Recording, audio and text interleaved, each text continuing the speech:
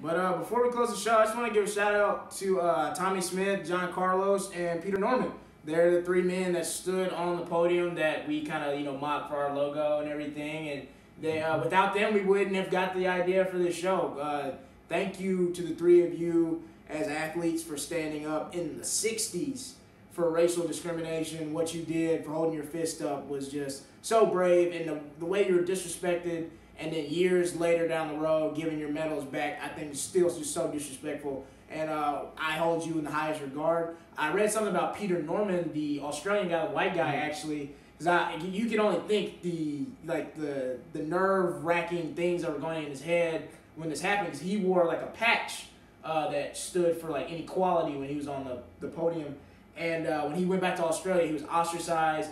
He was a teacher. He wouldn't get hired for any jobs. And like these Olympic athletes in other countries don't get the endorsements and things like that unless your name's Usain Bolt. You know what I'm saying? In the '60s, they weren't shelling cash out for endorsements. He couldn't get a job anywhere. His family couldn't live anywhere without getting death threats. And that didn't stop him. He continued to fight for the rights of the Aboriginals in Australia and even for Black Americans. And he just did so much on the social activist side and just kept fighting through it. And I even read where before the 2000 Australian Olympics, the Australian Olympic Committee gave him a chance to condemn Tommie Smith and John Carlos and said they were wrong for what they did and they would not ostracize him anymore. He'd be let back into like the sports community and all that kind of stuff. He said no.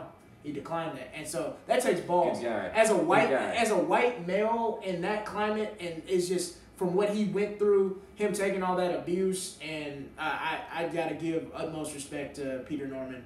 But yeah, Peter Norman, John Carlos, Tommie Smith, thank you for what you did. We have a logo because of you, and so yeah. Peter Norman, I'm glad to take your place in the podium. Yeah. He was one of the greatest sprinters in Australian history. Some people consider him the greatest sprinter in Australian history. I'm just like, come on, Australia. You either got a guy that fought racial discrimination, and then you got a murderer with no feet. So I'm just like, come on, like let's stick the dude that like black people. That's all I'm saying. He's the fastest guy in your country's history. And he had feet. Yeah. What Cat Williams call him, poor little tink tink or something like that.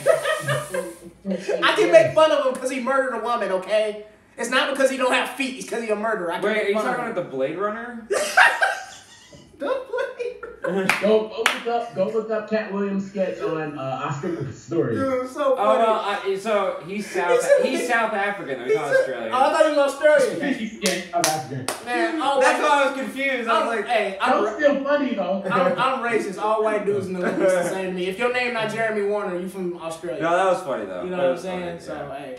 I always want to say Blade Runner anyways. Alright, well, this has been a great episode of the Podium. I didn't know that dude was South African. I thought it was Australian. I really thought dude was Australian. I'm Do sorry. we all sound alike to you? It's like, did you think I was British?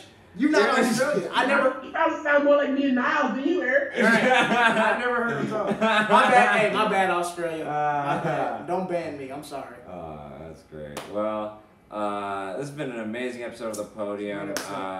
So, Russell Dorsey from Chicago. Eric Abbenante and Niles Abston, the comedians from LA. You know. We'll say see you.